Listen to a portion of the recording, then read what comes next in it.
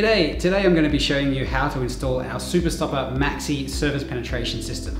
Now these things are perfect where you have mixed surface penetrations like this for rectification, where you've already got the surfaces in place, or you can use them on new buildings where you're looking to add future services later on in the build. In today's video I'll be using a plasterboard wall mock-up, but if you need to look at the other wall systems, make sure you check out the technical manual at www.tfire.com.au. The SuperSTOPPER is a premium range of surface penetration systems, and these ones have a hinge so you can fit them easily around existing surfaces. They also are aligned with this Intumescent material that swells when it's reacting to a fire. Now these products also come fit with these foam plugs, and that's the most important part of the SuperSTOPPER system. These foam plugs give you the acoustics, the smoke, the air leakage, and also allow for building movement and seismic movements as well. These foam plugs are impregnated with that same intumescent, so when there are any gaps around the surfaces, this will actually expand to plug the gaps during a fire to stop the fire spreading through the surface penetration.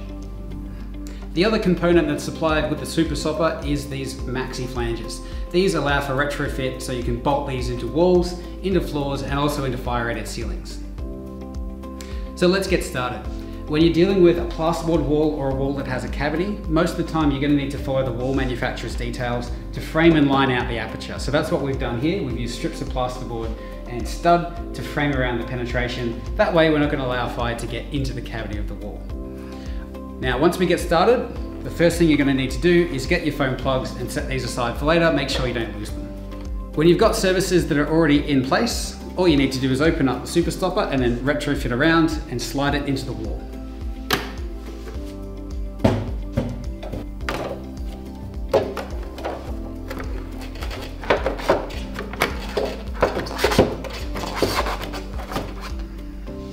Now before we put our flanges on, we are going to need to put some sealant in the annular gaps around the SuperSTOPPER. Now we can go up to a maximum of 20mm gaps, so what I'm going to do is take a little bit of fire-rated plasterboard and use that to chock up the box and center it in the wall.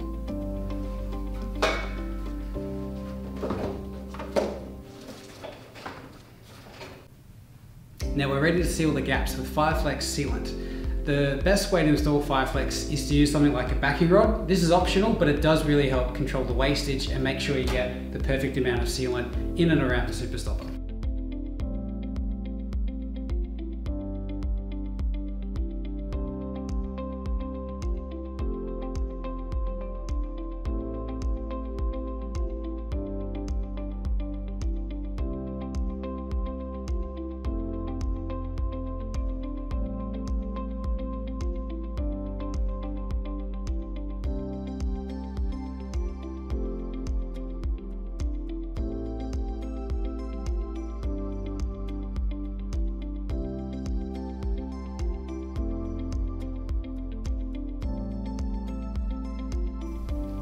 Once you've done the sealant, you can now fit the mounting flanges. Now these come supplied to be a friction fit around the box. There are steel rivets in each corner, except for the fourth, which has a small nut and bolt. So you can undo that to retrofit it around existing surfaces.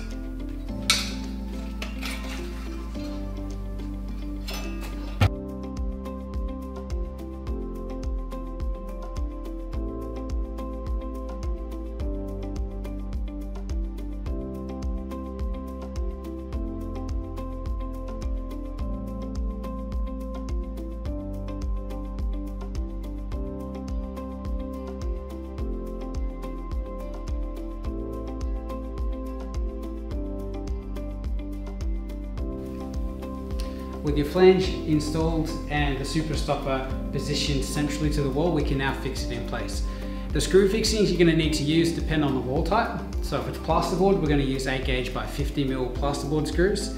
But if you've got a different wall or floor type, make sure you check the technical manual available at tfire.com.au for the correct fixings for your application.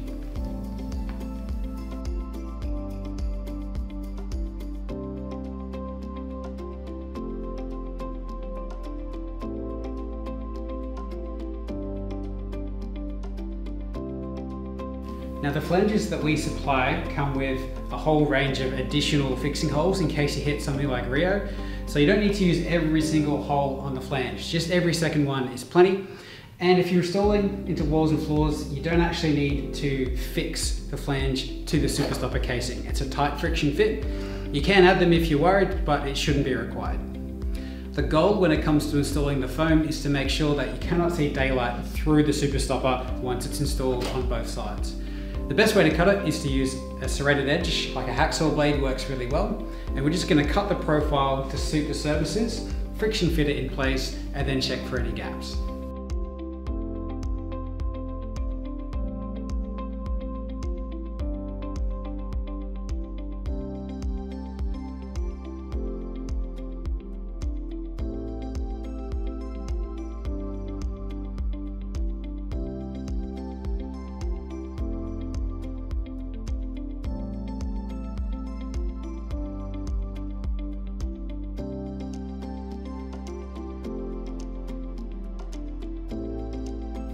Now once you've done the foam on both sides, if you can still see daylight, you can use the offcuts of the foam to plug any gaps, or you can even use something like our 5Flex or 5PEX HP sealants. Today I'm just going to use the offcuts that we've got on hand.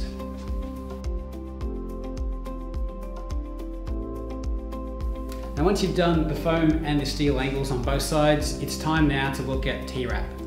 So the installation as it is will maintain the integrity of the fire barrier, but if you need to include the insulation rating, which is about heat transfer coming through the wall, through the surfaces, then we will need to wrap this penetration with a service wrap called T-wrap, which I'll show you now.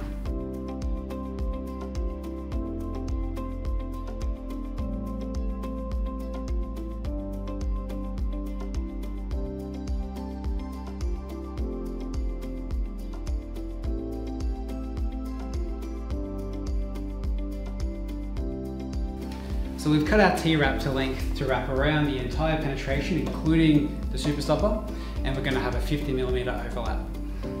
Once you've cut the T-wrap, always make sure to tape up the ends to make sure the core stays inside. And once we're installing it, we can use foil tape to help aid the installation before I get the stainless steel cable ties.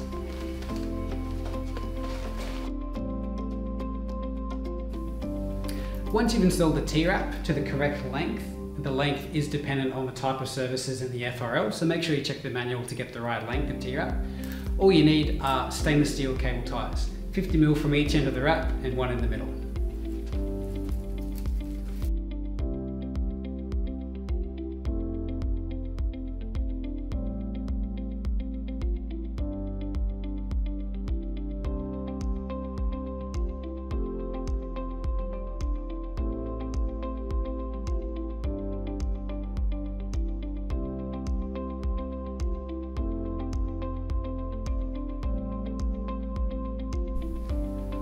Now once we're done with the actual installation, we do need to look at paperwork and labeling. So there are two different stickers you can look at putting next to this service penetration.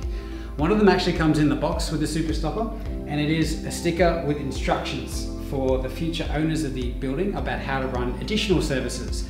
One of the main benefits of the SuperStopper is you can just undo the wrap and run new services through the penetration without much hassle.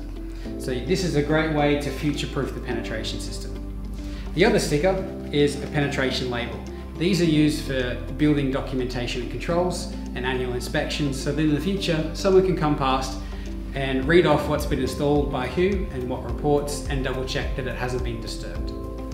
That's it for today. I hope you enjoyed this video. Make sure you do check out the other SuperStopper mini slab mount and cast in videos, as well as the technical literature that's available on tfire.com.au. Make sure to follow us for more, and I'll see you next time.